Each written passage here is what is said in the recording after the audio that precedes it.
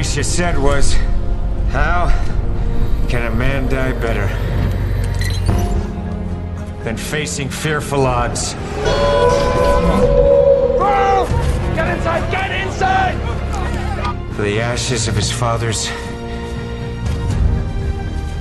and the temples of his gods. I created you, Jack. I am your god. Fuck you, Sally.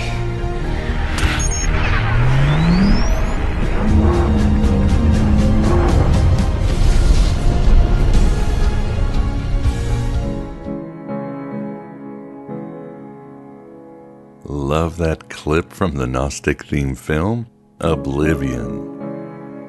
It's certainly appropriate as we try to abort civilization from going into oblivion by entering the temples of our gods for Gnosis, or actually perhaps the temple of our titans. You see, I'm very excited that on this episode we will tap into the myths of Prometheus and Atlas to leverage the power to steal fire from the gods and sustain worlds that matter.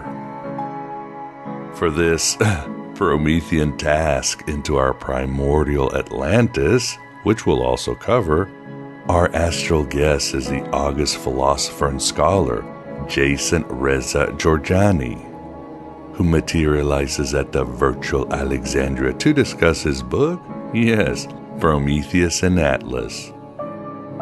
It's a truly electric show that exemplifies the ethos of Aeon by Gnostic Radio and our fight against so many Olympians who have cast humanity in a cold mechanic world of ignorance and servitude.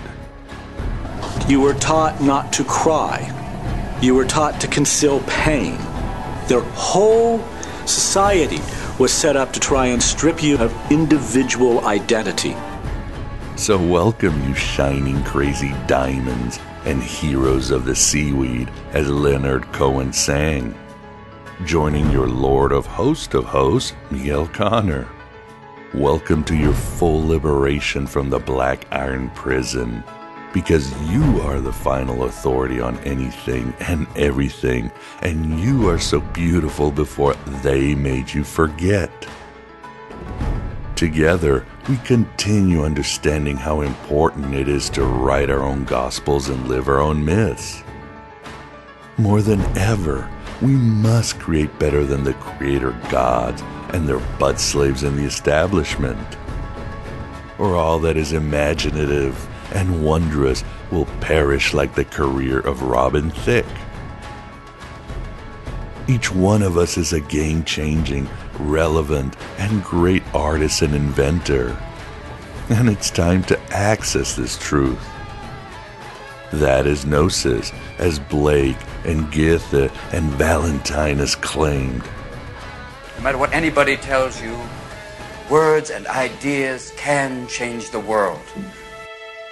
Like the dearly missed Ursula Le Guin wrote, hard times are coming when we'll be wanting the voices of writers who can see alternatives to how we live now, can see through our fear-stricken society and its obsessive technologies to other ways of being, and even imagine real grounds for hope.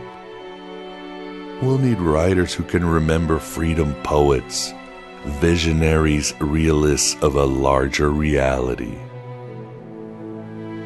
And yes, her story, The Word for World is Forest, is very, very Gnostic, by the way. Anywho, all of this and more is what we continue to do as true secret warriors.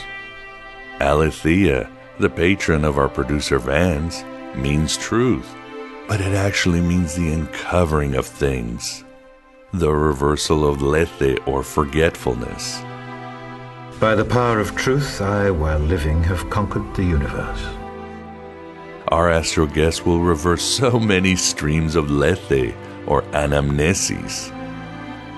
As mentioned, that is Jason Jorjani, who will be discussing his spanning and penetrating book, Prometheus and Atlas. This is the story of humanity's descent into schizophrenia as scientism and other archonic programming took over the world, and how to reverse it by embracing the essence of the two titans and their artistic jihad against the demiurge Zeus. You are specks of dust beneath our fingernails. Your very breath is a gift from Olympus. You have insulted powers beyond your comprehension. The Cartesian model must be replaced by the Hermetic model, or it will all be, yes, oblivion, as well as the continued lines for iPhones and social media witch hunts and politicians whoring for tech/military oligarchs and brown-skin genocide in other lands and the systemic holocaust of our higher reason and empathy. You are tearing me apart, Lisa! Simple as that. And Jason and his book and our interview bring that necessary total recall. All learning is remembering, Plato said. In Greek myths, Prometheus cleaves the head of Zeus to release Athena, the goddess of wisdom. Here we break open the stubborn head of the cosmocrator so that wisdom may be released to the world. We are all Prometheus, and we are all Athena, and Atlas soon. Who am I? That's the real question, isn't it? Who am I? Who are you? What other questions are there? What other questions are there, really? If you want to understand the universe, embrace the universe, the door to the universe is you. I like what independent journalist and activist Caitlin Johnstone wrote in an article recently on Medium, which exemplifies what Jason and I are advocating, and is actually pretty Gnostic. Here it is. All art is political. In a society dominated by elites who use art to manipulate the public, art can only ever be political. Either A, make art directly in service of the ruling class, B, make art indirectly in service to the ruling class by promulgating dominant orthodoxies.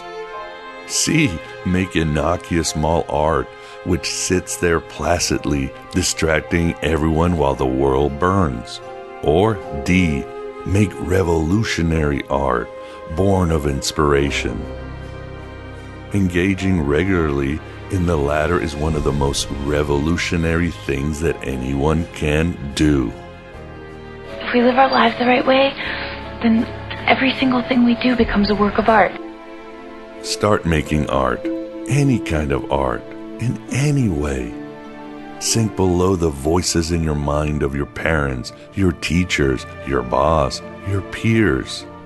Sink below the voices that will tell you that you're inadequate and you're doing it wrong and you'll never get it right.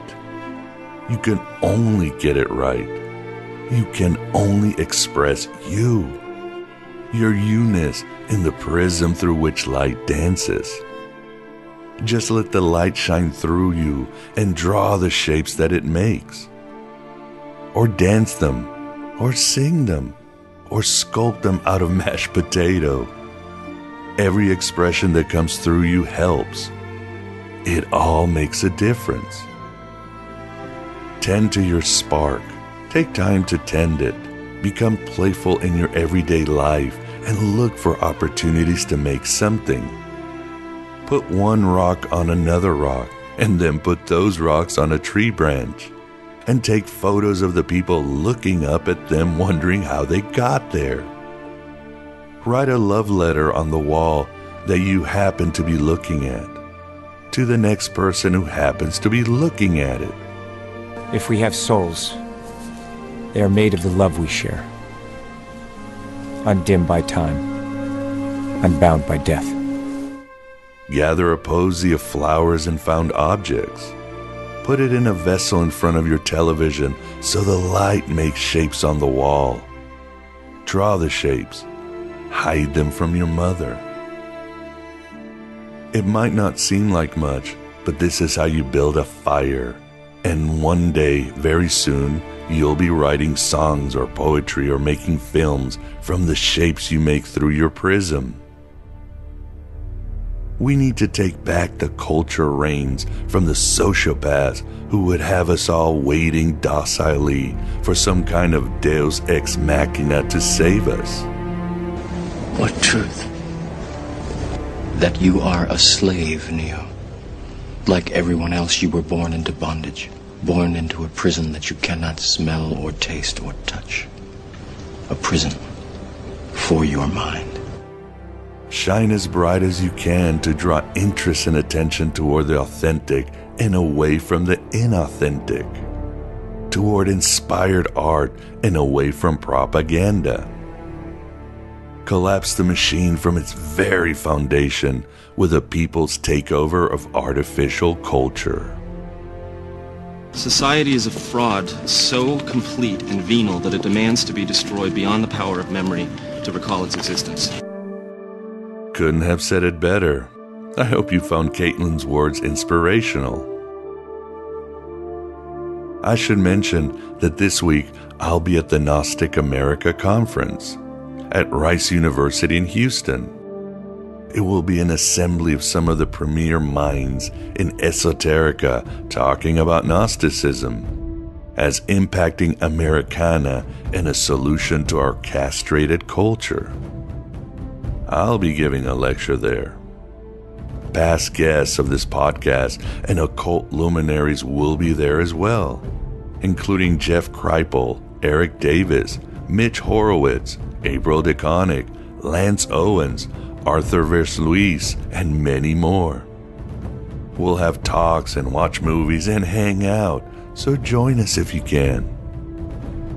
If not, I'll be live tweeting what's happening, with pictures and videos and all, under the hashtag Gnostic America, and also sharing content on social media.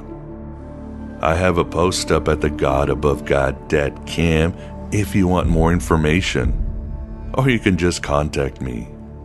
But isn't that what being an international man of mystery is all about? There might be a small break on putting out podcasts, but worry not. Yes, in spring will blow you away. And in synchronicity, we'll be touching on the ideas of this very episode. They will include Gary Lockman, Edward Pandemonium, and yes, Jeff Kripal, and more. So let us mainline the forces of Prometheus and Atlas in our interview with Jason Jorjani.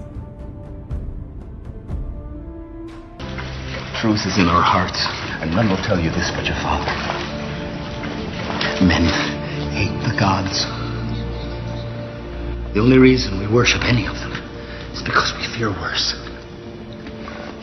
What's worse? The Titans. If they were ever to be set free, it'd be a darkness such as we've never seen. Could they ever come back? Didn't Zeus imprison the Titans forever under Mount Olympus? It's said that when Zeus burned them to dust with his lightning bolt, he took the Titans' ashes and in cold revenge mixed it with those of mortal men. Why?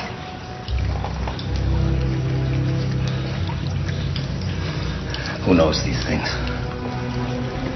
One day, things will change. Men will change. But first, the gods must change. Hail Atlantis. Way down below the ocean, where I wanna be, she may be. Way down below the ocean. This is the Aeon Byte interview, and with us we definitely have the pleasure of being joined by Jason Reza Jorjani to discuss his book, Prometheus and Atlas and Other Sundries. How you doing today, Jason? And thanks for being here. Doing well. Great to be with you, Miguel, and thank you for the invitation. The pleasure is all ours, and it's certainly a privilege. And with us, great to have Vance to keep us company, too. How you doing, Moondog? Oh, I'm doing great. Looking forward to having this whole interview rest upon my shoulders. There you go. There you go.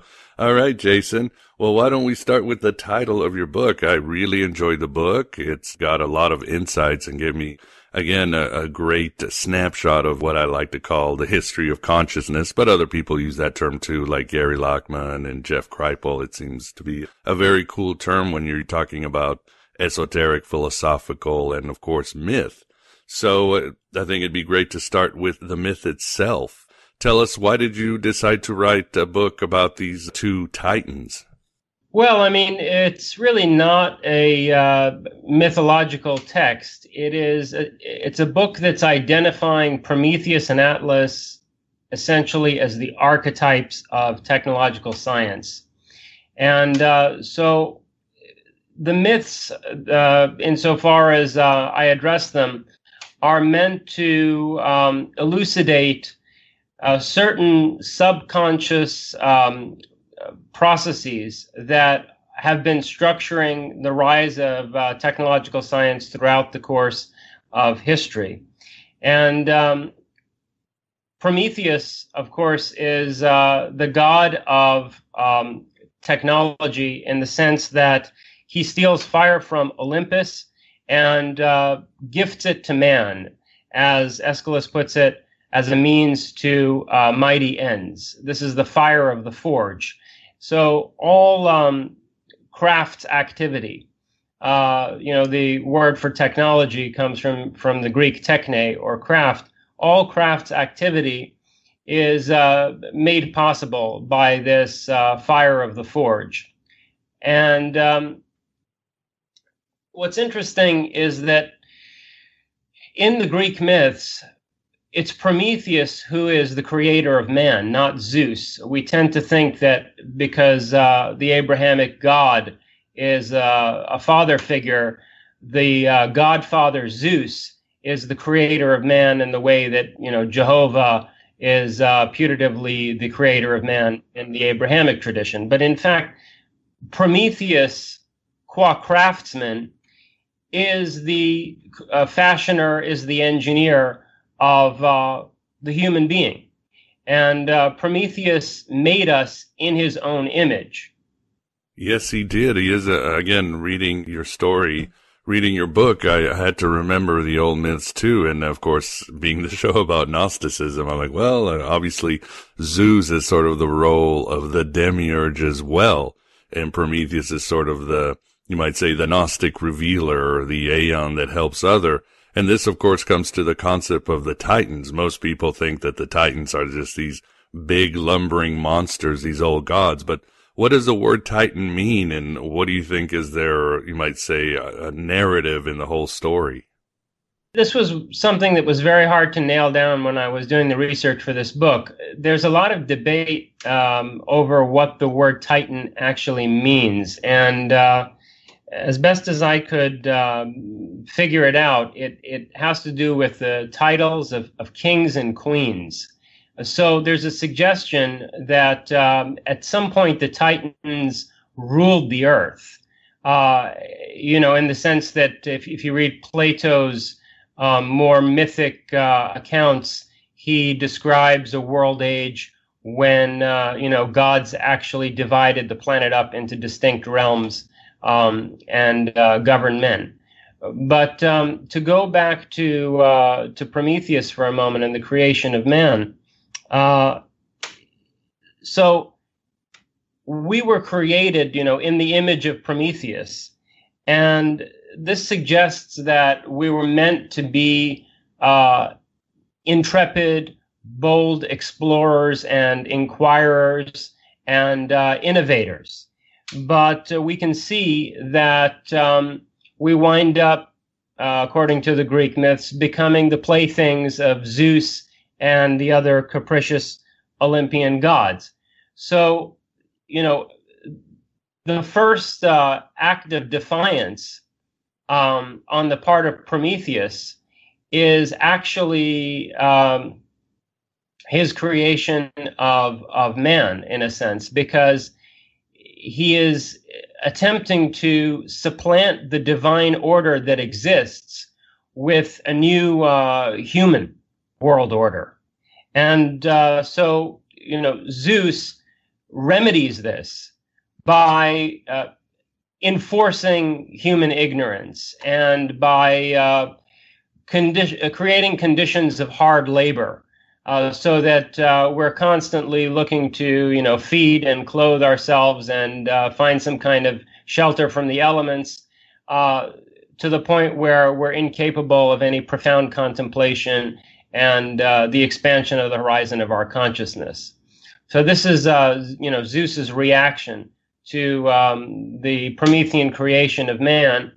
And then Prometheus's theft of fire from Olympus is meant to restore our birthright. It's meant to give us an opportunity to be what we were meant to be.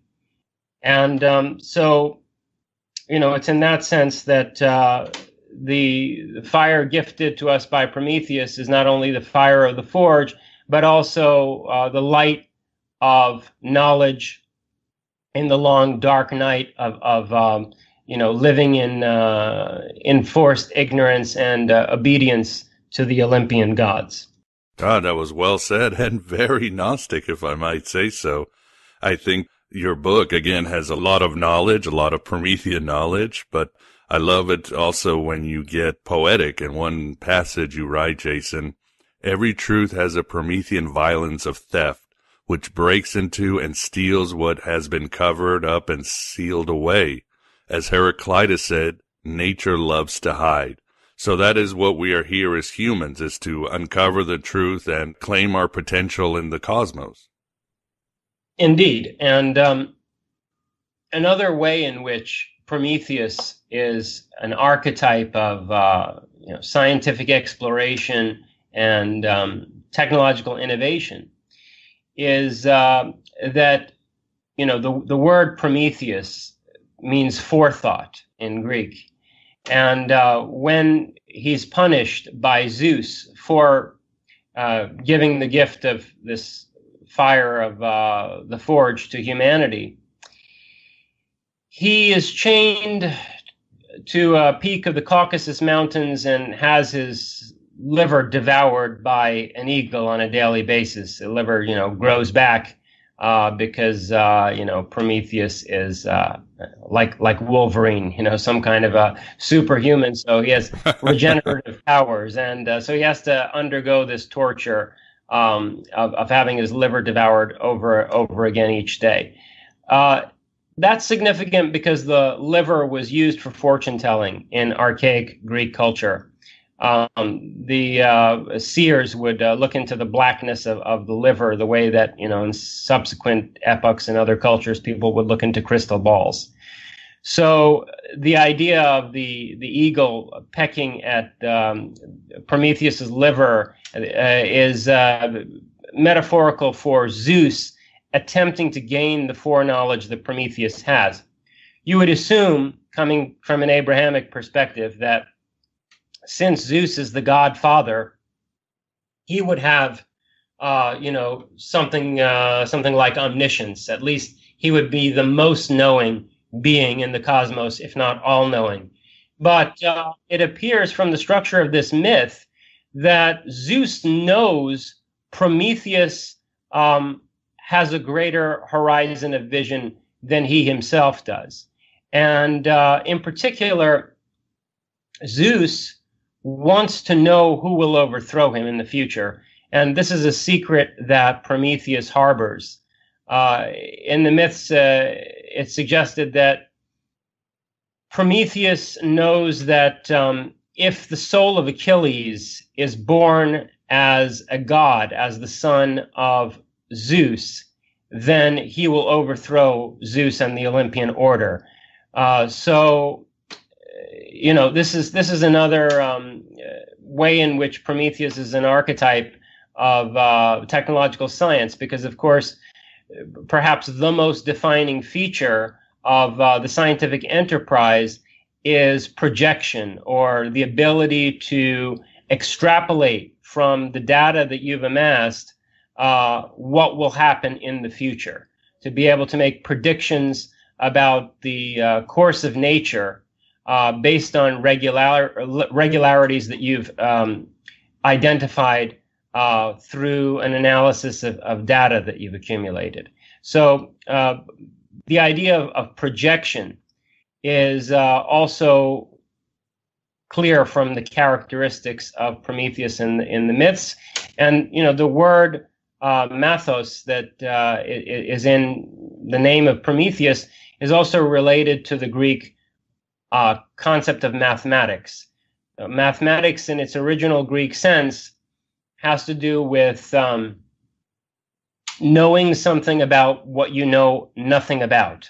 In other words, having a net, a mesh that you can capture anything in and be able to get a grasp on what it is that you don't have any knowledge about yet.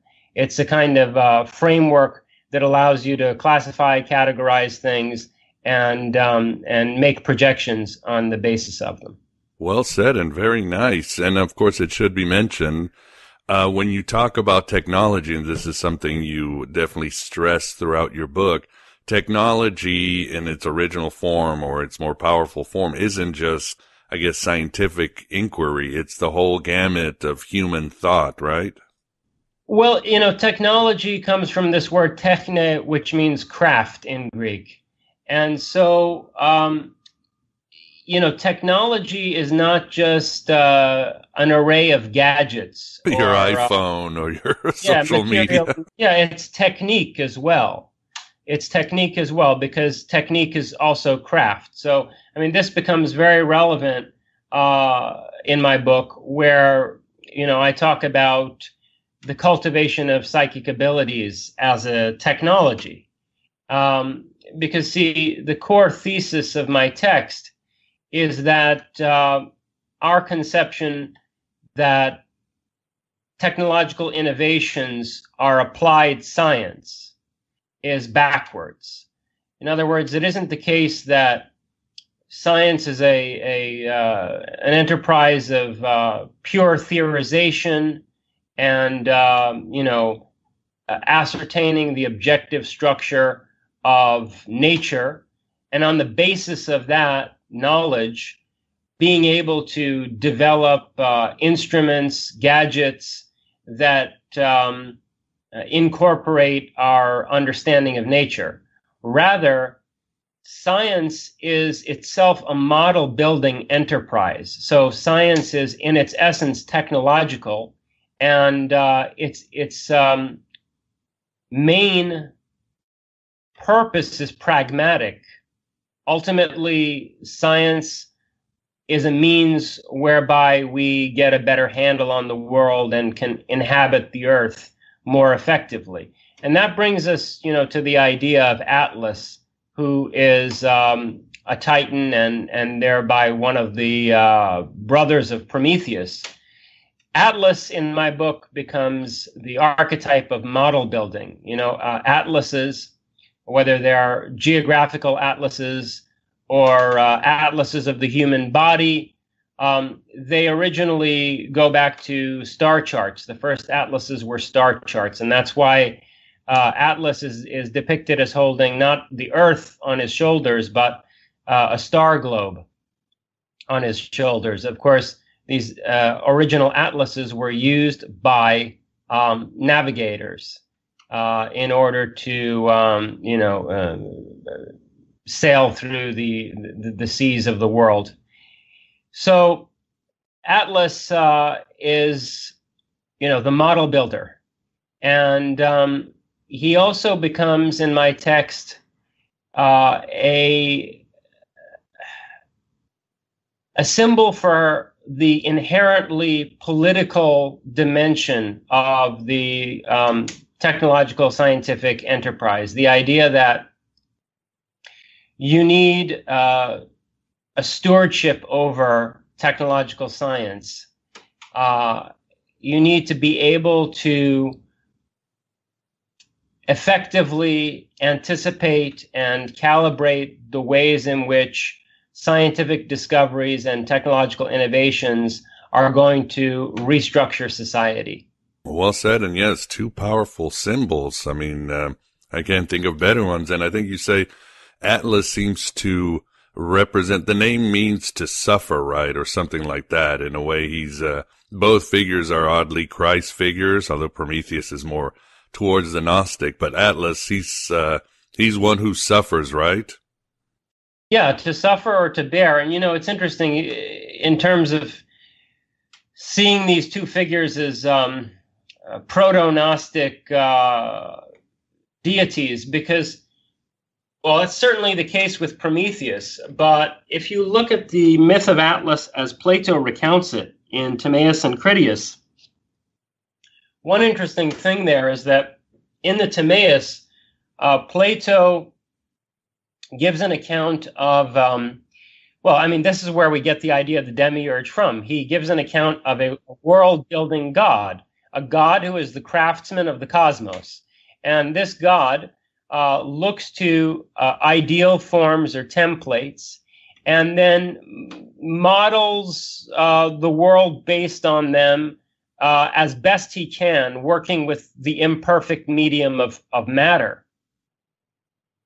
And immediately after the account of Timaeus, the cosmology that Plato gives us there, we have Plato enter into this story of Atlantis, which he continues throughout the dialogue Critias, the account of the destruction of Atlantis. Now, Atlantis is the realm of Atlas. That's all the name Atlantis means. It means the realm of Atlas. And so in Plato's account, Atlas is the king of Atlantis, which is this antediluvian civilization that's extremely advanced technologically, appears to be global in scope, and is ultimately punished by Zeus for its defiance of the Olympians. It's wiped out in a global deluge and shattered by earthquakes and so forth. I think that there is a connection between Atlas, the king of Atlantis, and this image of the world-building god or demiurge, given that, an Atlas is a model of the world. I don't think that it's incidental that Plato is moving from the cosmological account of the creation of the world by the demiurge to the rulership of Atlantis by, King Atlas. So, there are profoundly Gnostic dimensions to my text, Prometheus and Atlas. Indeed. But at the same time, there is a kind of strange conflation of the proto-Gnostic deity Prometheus with essentially proto-demiurge figure of Atlas. And, this goes back to what I was saying a moment ago about how scientific discoveries and technological innovations have the capacity to destabilize society and catalyze political revolutions. So you need to shepherd these innovations in a way that's politically responsible.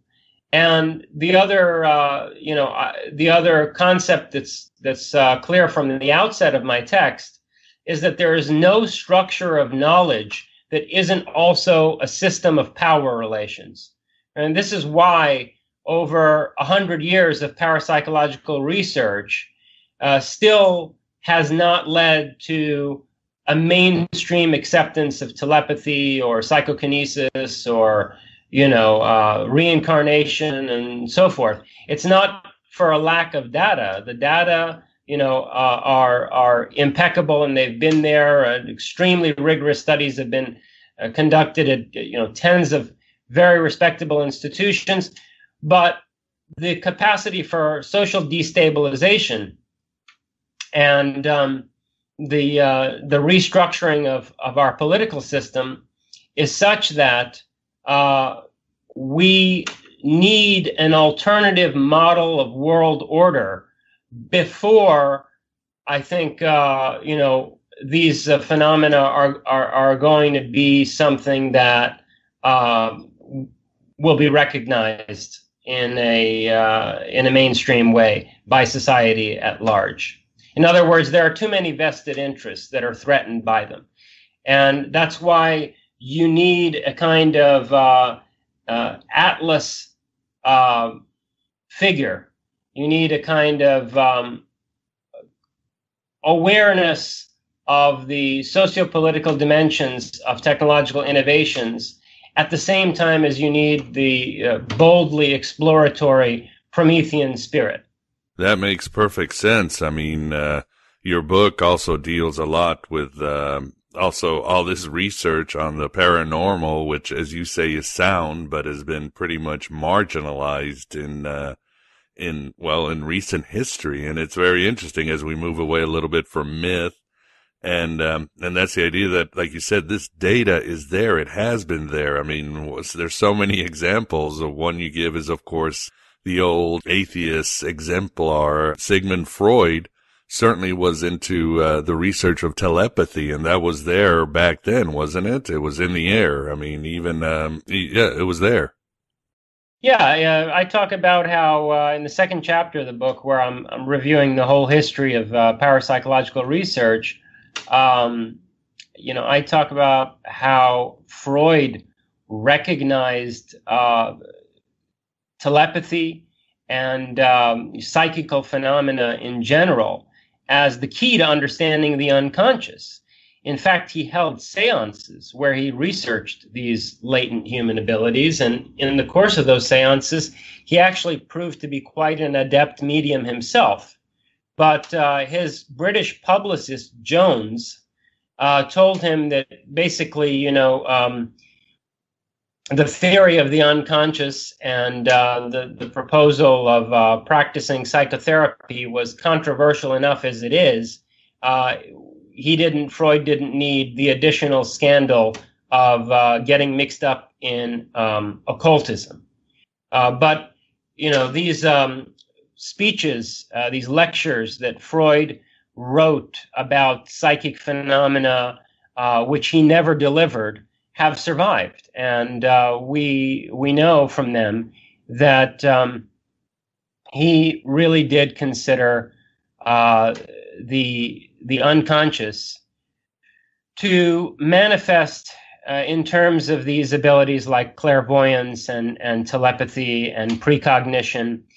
And what's also evident in these writings is that Freud, I think, rightly recognized that if these abilities were to be recognized by the scientific establishment and protocols were developed for cultivating them in a reliable way, there was a risk that the barrier between the unconscious mind and our conscious personalities that we present to others and that are the basis for our social decorum and daily interactions, the barrier between the unconscious and that public self would disintegrate.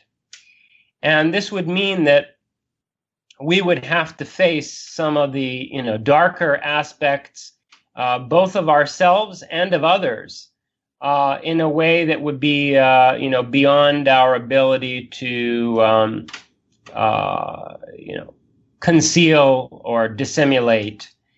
And I think that he was right to see that as extremely dangerous, and it's one of the reasons why data like this is still not accepted. Few people are comfortable with the idea. I think if you force them to think about it seriously, very few people will be comfortable with the idea of others having access to their subconscious minds, being able to, essentially ascertain what it is they really felt or thought about things. Maybe it's even more disturbing to imagine that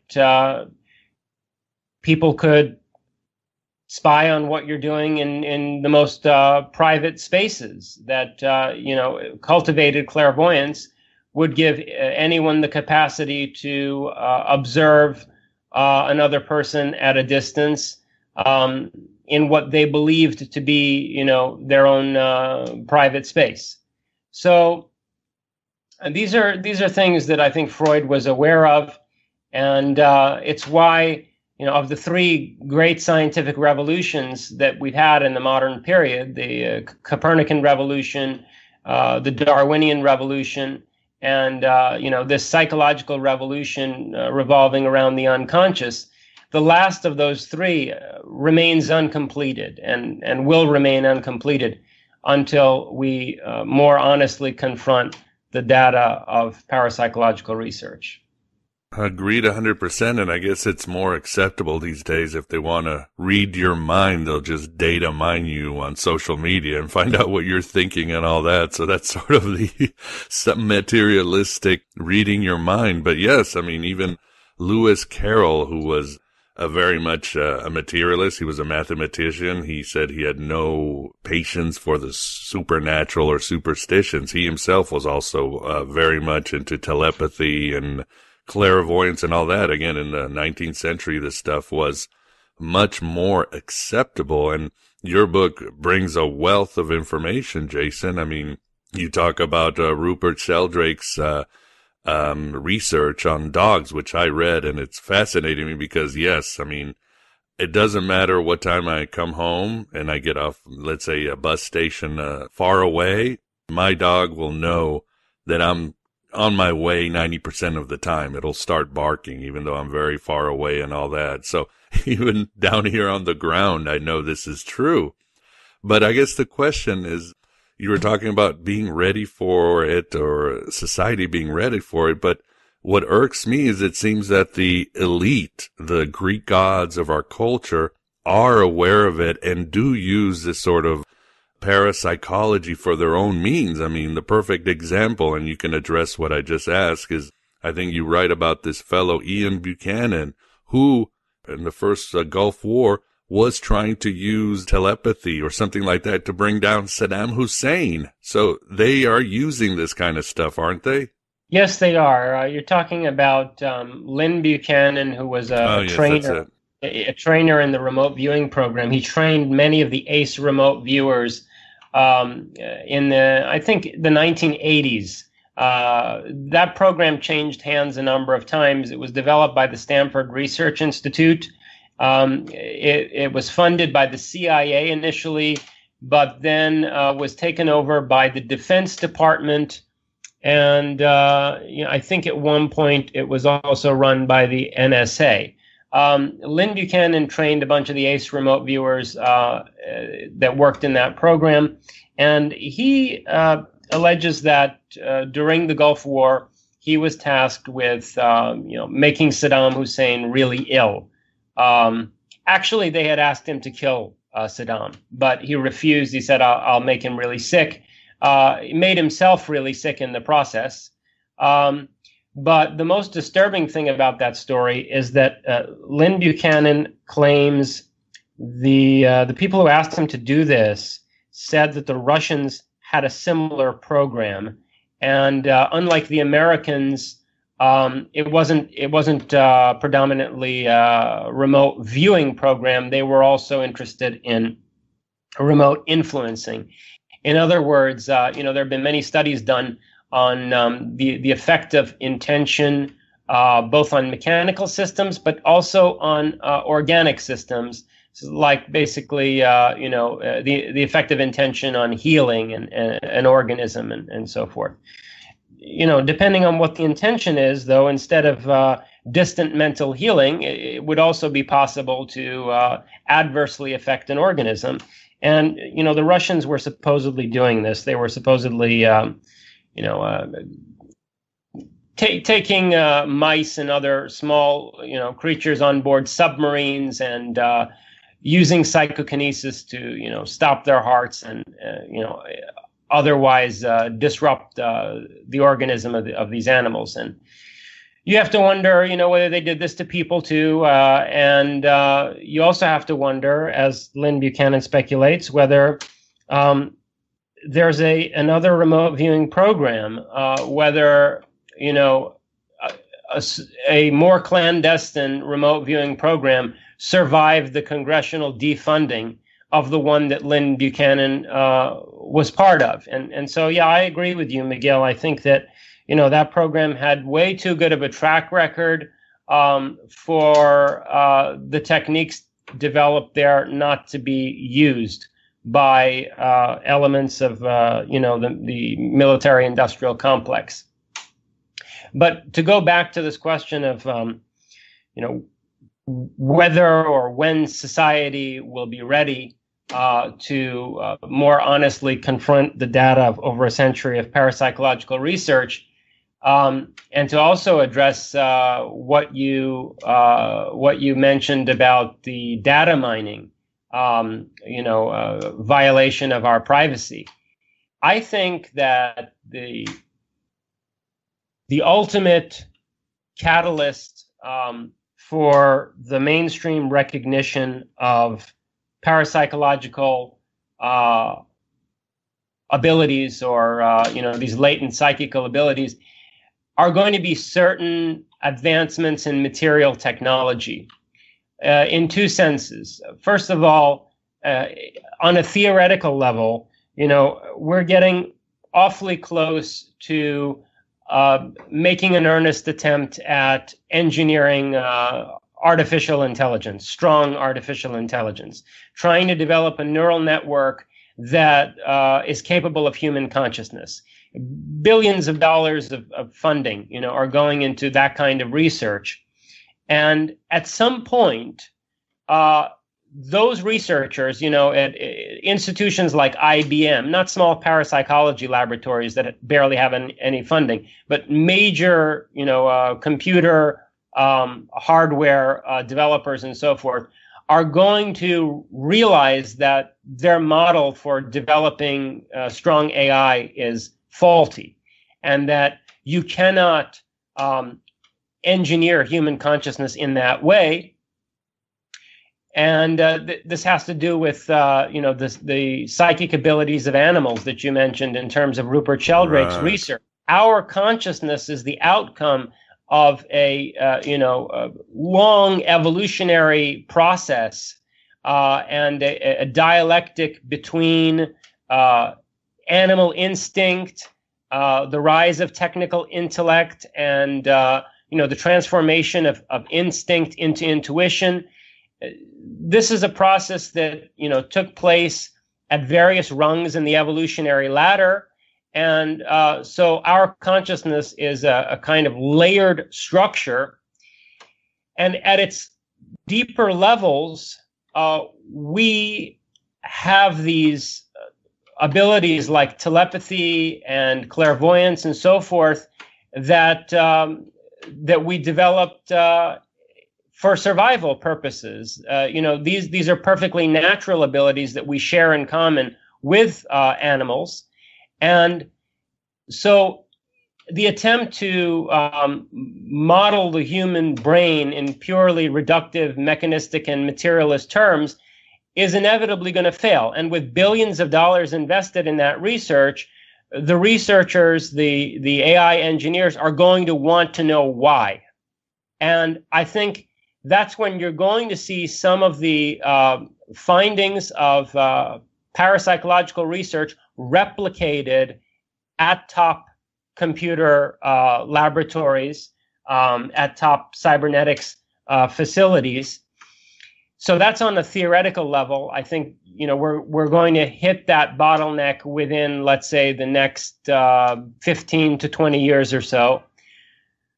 But then, in terms of the innovation of gadgetry and material technologies that are available in the public domain, surveillance technologies are becoming so sophisticated and miniaturized that we're confronting a future in the very near term where you'll have insect-sized drones capable of audio and visual surveillance. And these will be things like, well, I guess Radio Shack doesn't exist anymore; they went out of business. But you know what I mean. You can go and buy at Radio Shack, right. And send this robotic spider under your neighbor's door, or send the robotic fly through their bathroom air vent, and basically, surveil your neighbor for your own entertainment. When we reach that point in the destruction of personal privacy due to advancements in material technology, telepathy and clairvoyance are going to seem a lot less threatening. So I think that's another point where, due to advancements in material technologies, we are going to have a different attitude toward these latent psychic abilities. Well said. In a scientific way, you basically express what Philip K. Dick said in his novels, that androids could never be conscious in any sort of way because they just lack that je ne sais quoi of the human condition, and artificial intelligence would always be synthetic and dead. Yeah, this is very interesting. So, and again, I'm just thinking the Olympians, the elite of our culture, are they have the fire, and it's our job, our Promethean selves, to steal that fire from them and get that knowledge back to all of us. That's why the work you do, that's why I do this show and so forth. I'd like to bring Vance in. He definitely wanted to talk to you. His muse, as many of us know in the community, is Aletheia, which you discuss in your book. But what about you, Vance? Any questions on what we've been discussing on the paranormal or anything else? I'd like to know if you think there's a connection between the psychic and telepathic dimension and people's experiences of the divine, the connections with their muses, with the aeons, or whoever their spirit guides or what have you. What do you think about that? One of the main themes of this book, of Prometheus and Atlas, is that a scientific revolution that would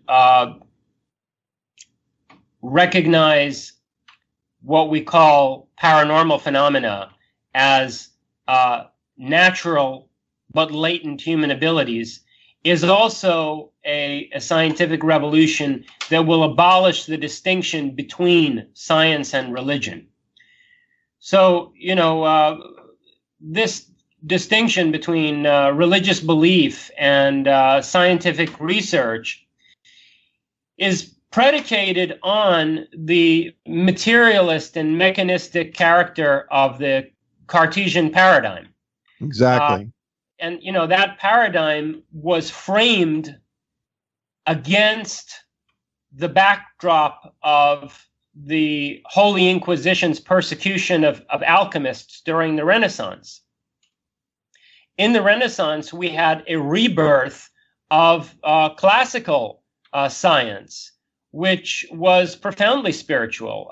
You have in people like Plato and Aristotle and Empedocles, the early Greek scientists, you have references to all kinds of psychical abilities and ideas like reincarnation, but as natural processes that we need to understand along with the movements of celestial bodies. There was no categorical distinction between these phenomena. And so I think that one of the reasons why parapsychological data is so badly marginalized is because it threatens the various institutionalized religions.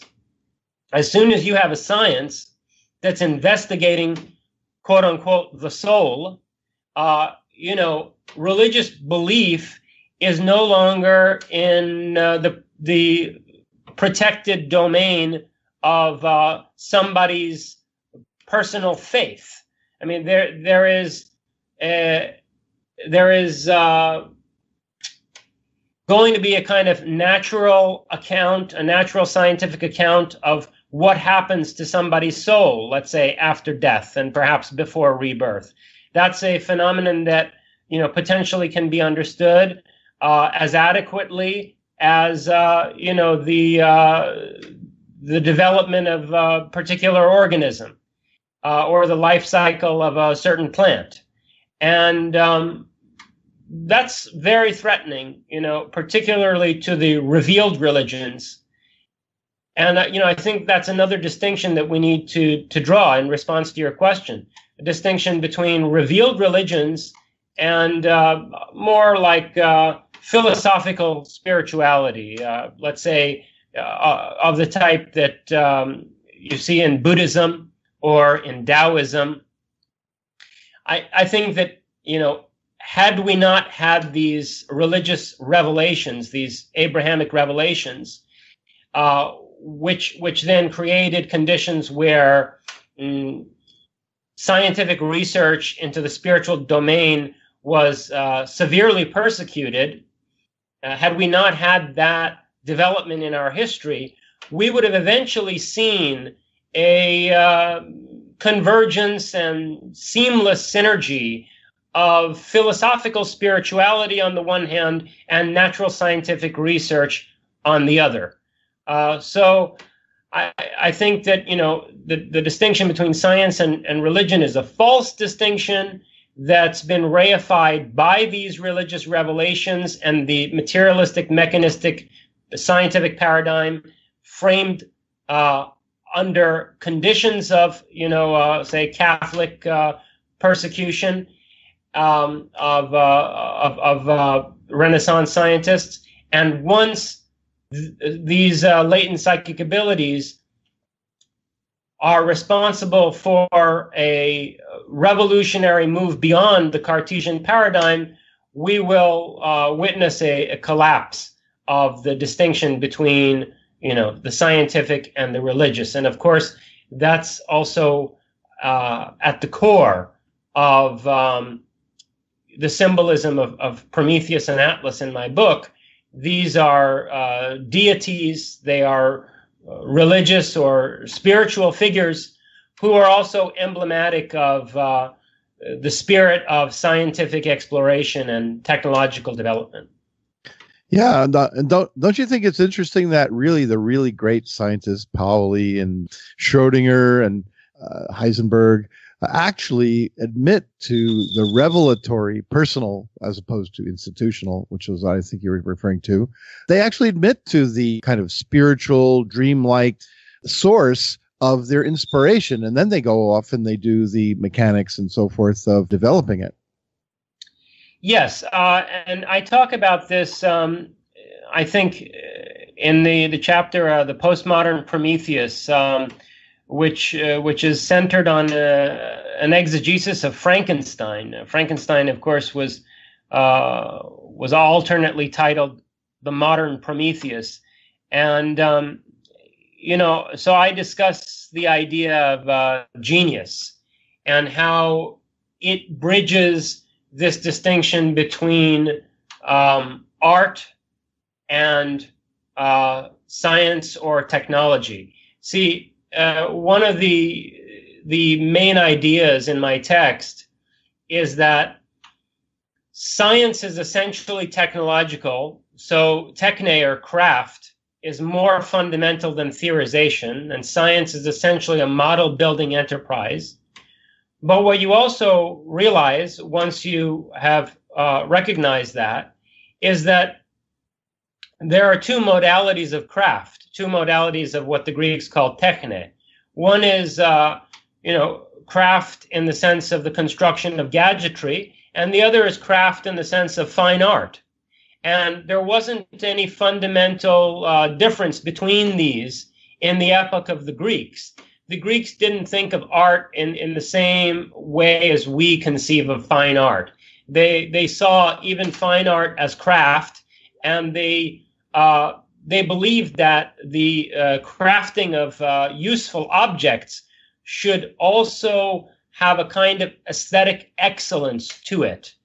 It should, it should be guided by an aesthetic sensibility, and so housewares and tools should be beautifully built. So, in this you see that to the extent that genius drives innovation in technological development, it is at its root the same genius that's responsible for masterpieces in the arts. That was well recognized by the patrons of the Italian Renaissance. And so, we see in figures like Leonardo da Vinci the oneness of technological scientific genius and artistic genius. Well said, and it sort of reminds you of the intellectual McGilchrist. I'm probably butchering his name and his idea of left brain and right brain, how it's become split.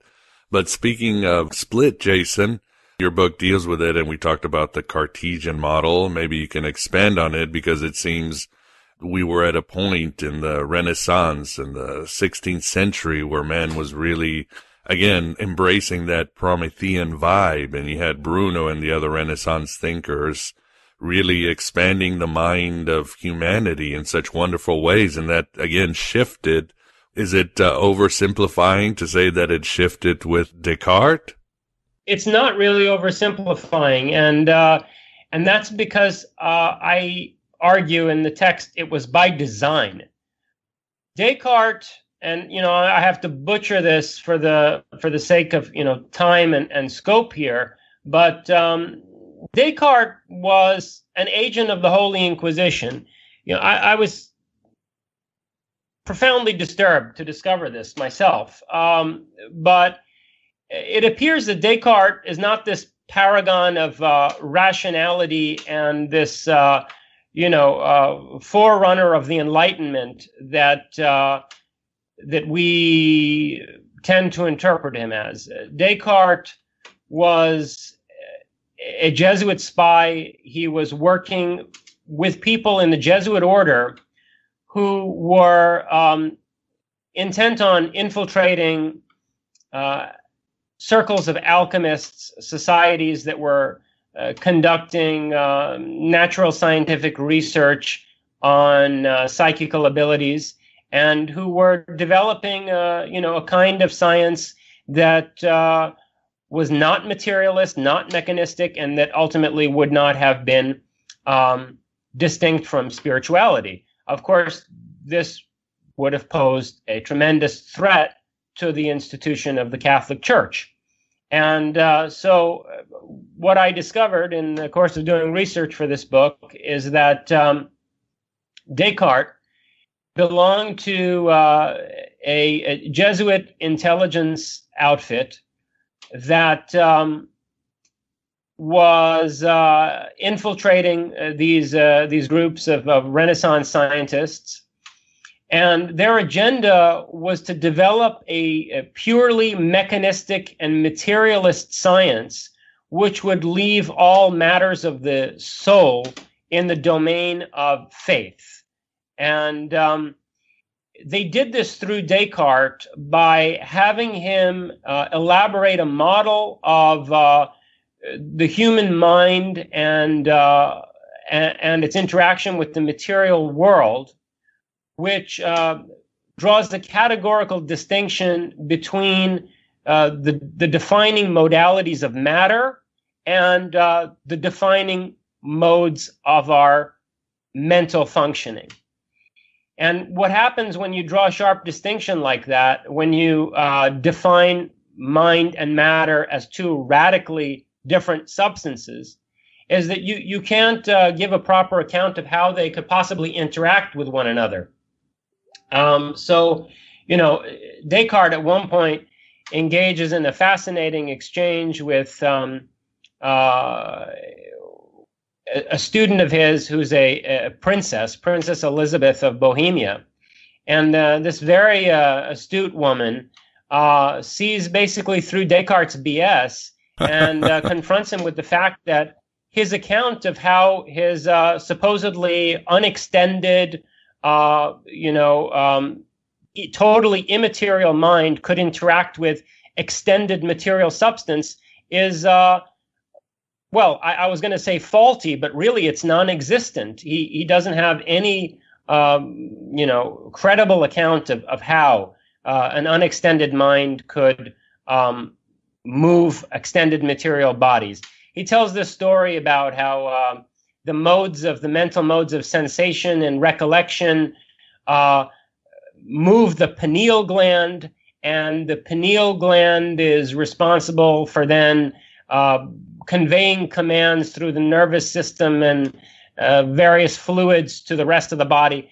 But effectively, that would require him making the claim that at least one type of psychokinesis is possible. Right. Namely, the effect of the unextended mind on the pineal gland.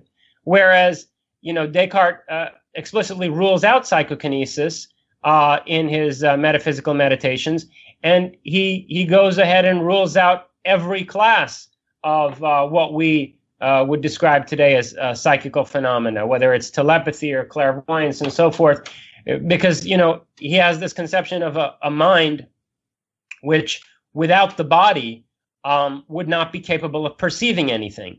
Well, that means that, clairvoyance can't happen. Right? I mean, you can't see a distant location with your mind alone or, being outside of your body. And this is extremely duplicitous, because what I found is that Descartes himself had such experiences. He had such experiences, and he was involved with people who were rigorously researching such things. So when he rules out these various phenomena as impossible, according to his, substantial distinction between mind and matter, he knows full well that it's not the truth. And he's doing it at the behest of the Jesuit order in order to promulgate a type of science that's going to focus solely on phenomena that can be grasped in mechanistic terms, and will stay out of any matters of the soul that could call into question elements of Catholic doctrine.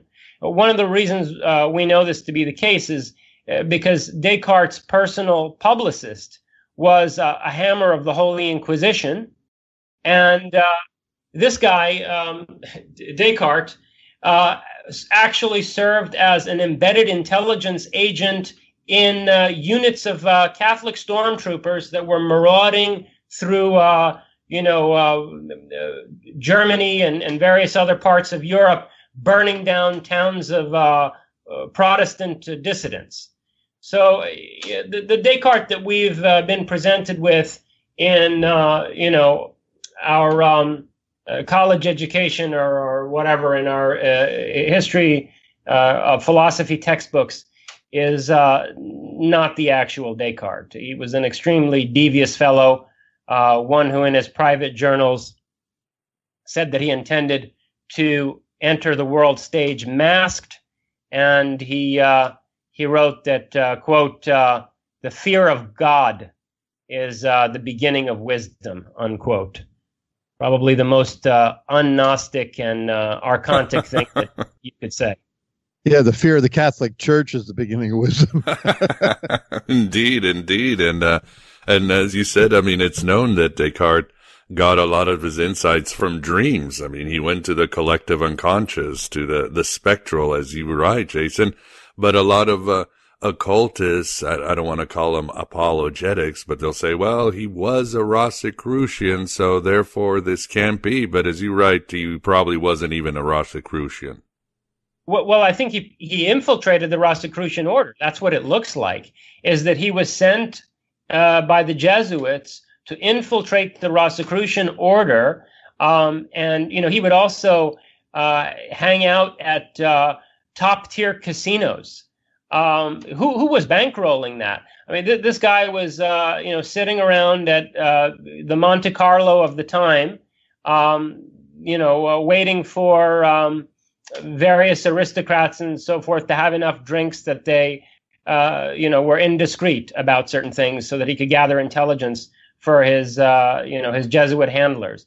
So he might have been a Rosicrucian, but only insofar as he was able to infiltrate the Rosicrucian order and work against their attempt to resurrect a form of science that would not be distinct from spirituality and that would call into question the doctrines of any organized and established religion, but especially the Catholic Church.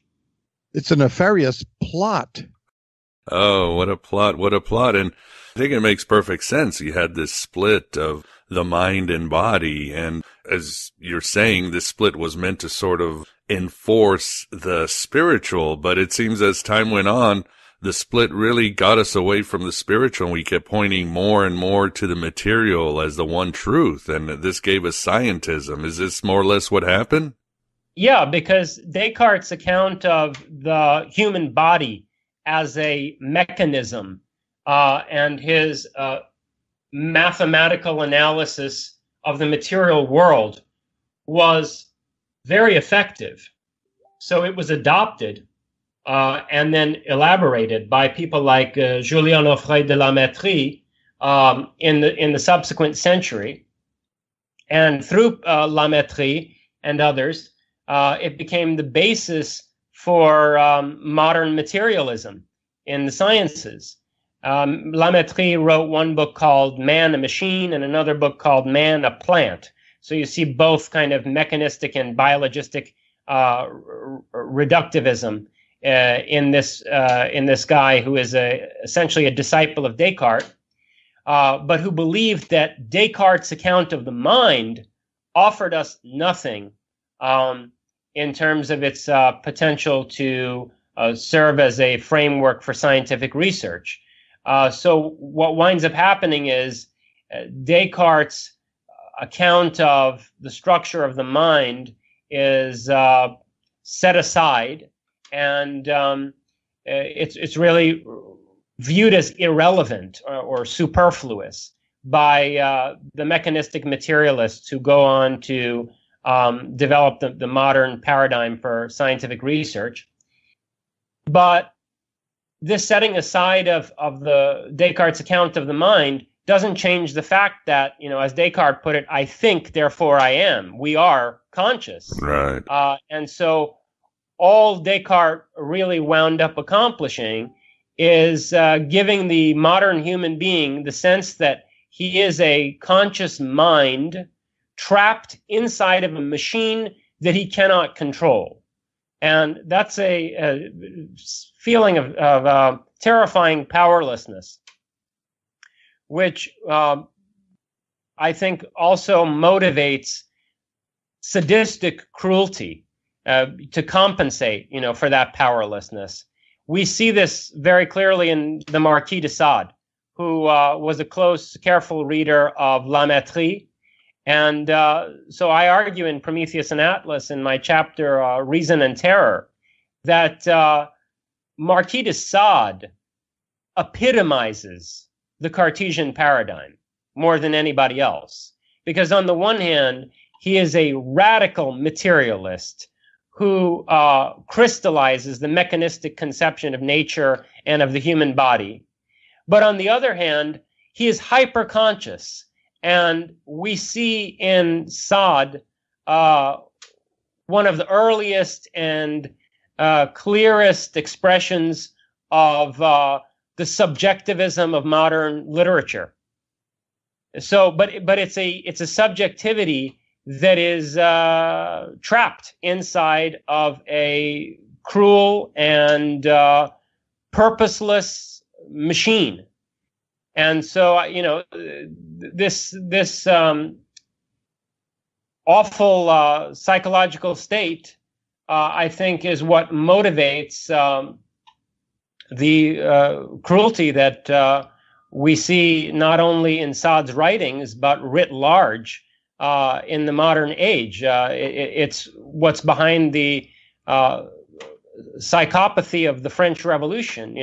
Marquis de Sade epitomizes in a single individual the reign of terror during the French Revolution, where you have a group of radically materialistic rationalists seize control of the French government for a brief period of time and attempt to eradicate Christianity. And then you have a reaction against that that's even more brutal and bloody. And so I think that, that is a socio-political consequence of the change in our worldview the change in our world picture that Descartes is ultimately responsible for. I do think we have come to the end. I guess first, Vance, thanks for being here and being an Atlas and holding up the production. Oh, my pleasure as usual, Miguel. This is such a deep subject, and I learned a lot. Oh, yes, it's amazing. I highly recommend this book. But Jason, thank you very much for being here. And if you want to offer the audience where they can find out more about your work, let us know.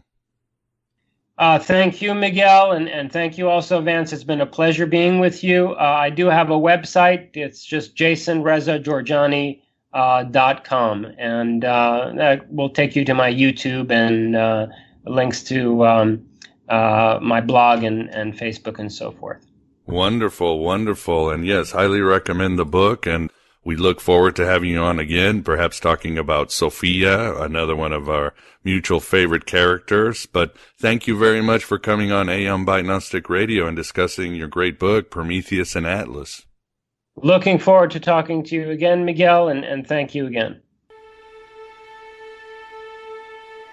And there you have it.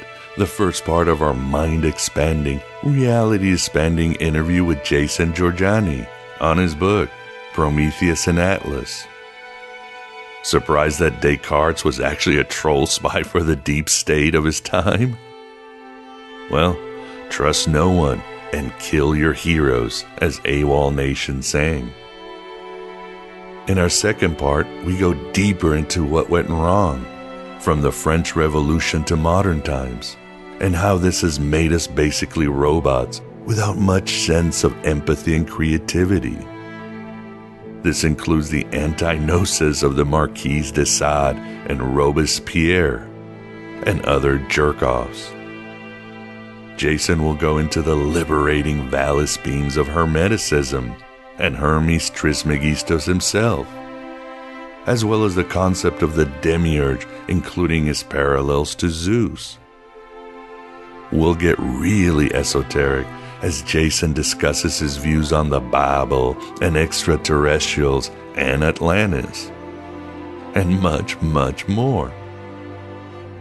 One section that got me spiritually hard is when Jason covers the anime Neon Genesis Evangelion, one of my favorite narratives and a powerful Gnostic gospel to boot, as well as Akira, also a favorite of mine and indeed very Gnostic. So much Prometheus and Atlas coming up. I'm sure most of you know how to join, so please become a member. It certainly keeps this Red Bill cafeteria open and the Gnostic content a-coming. If you don't know how to join or need more data, just go to the GodAboveGod.com and scroll halfway down for ways to join and join this revolution against the Archons.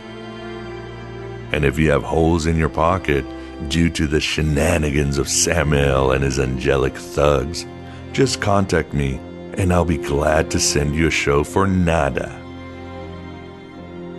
We're all in this together. Divided we stand, together we rise. And don't forget about the Gnostic America Conference this week. Again, recently posted an article on this at the site. Thank you so much for keeping me and Prometheus and Atlas company. Thanks for being yourself and beginning to find your authentic self. Like heaven above you, the spy that loved you, I'm keeping all of your secrets safe with me tonight. Goodbye and hello as always.